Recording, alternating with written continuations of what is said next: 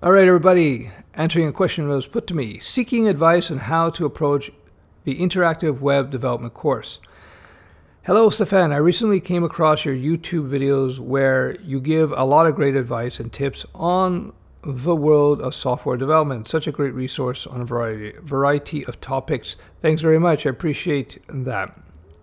I'm looking forward to starting your class interactive web development course. I have a degree in computer science, which includes, I did the OO programming, data structures, SQL, etc. But it has been about 10 years since I've worked in the field, and I'm looking to return as soon as possible. I'm looking to start with your classes, and he has a few questions. So first of all, in the last 10 years, the big change in the web development field has been front-side development, HTML5, CSS3, etc., and how people work with front-side frameworks a lot more than they did 10 years ago, and DevOps. Although if you're doing freelance work, and you see this guy's going to be doing freelance work, if you're doing freelance work, DevOps is far less important, except for maybe using, of course, a repo like a GitHub just to have versioning of your source code, etc. Anyway, I'll get into the questions. Question number one, web dev doing freelance work.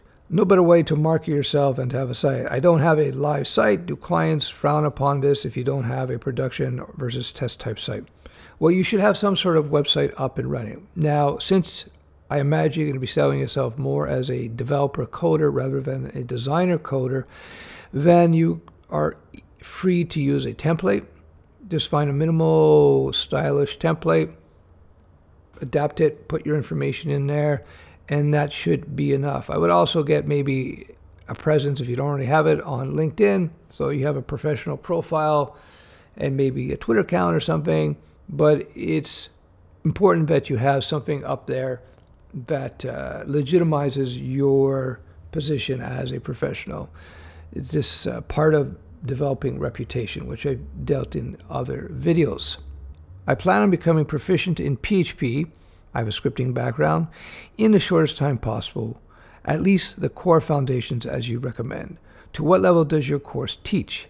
Well, I teach the foundations, and with those foundational skills, as you know, then you can just pivot into any specialization in terms of the technology stacks that are out there. So I teach the basics, and I teach people how to build simple but real-world projects, and this way you can launch right into it.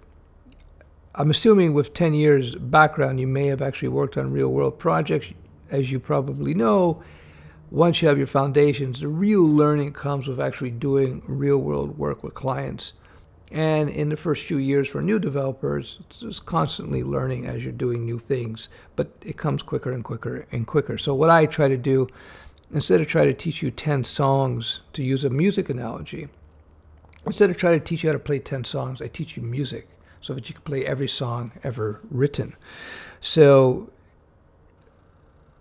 long story short, with my web dev course, it will take anybody, especially you, since you already have a computer science degree, it will take you to the point where you'll feel comfortable to be able to start tackling real-world projects, small real-world projects, not Facebook, although the beginnings of Facebook perhaps, and just being able to do real work and get paid for it. So for me to achieve, based on your 20 years experience, would you recommend I focus on doing a class to completion first or use other material alongside? What I would suggest is that you do the foundation courses, and there's going to be definitely some review, except for maybe in the CSS3 and so on. You haven't done JavaScript, it will teach you the basics of JavaScript and how to use JavaScript to do DOM manipulations and how it works with the browser environment. You've done computer science degree. I don't know exactly where they took you in that degree. A lot of times they'll teach you C++ and C and maybe Java.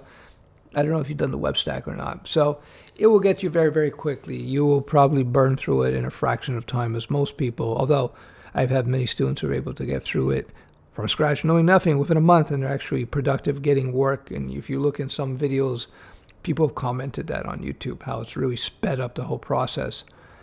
So yeah, as a freelancer, to recap, yes, your choice for PHP is a great idea simply because small businesses use a lot of PHP.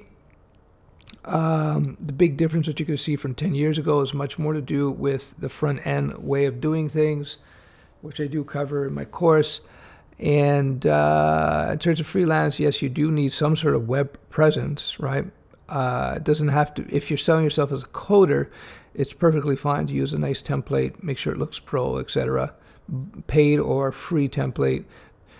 If you're selling yourself as a coder. If you're selling yourself more as a designer, UI expert, then the template, you could do it, but you're probably better off designing your own layout from scratch. So example, my SaaS Studio Web, which teaches software development, we developed our own UI from scratch, everything from scratch. Well, the whole system from scratch because it's so different. There's nothing else we could have used. But because we're teaching web design development, we had to do the user interface from scratch in terms of the aesthetics and design. There you go. I hope that helps. All right. Thanks for watching.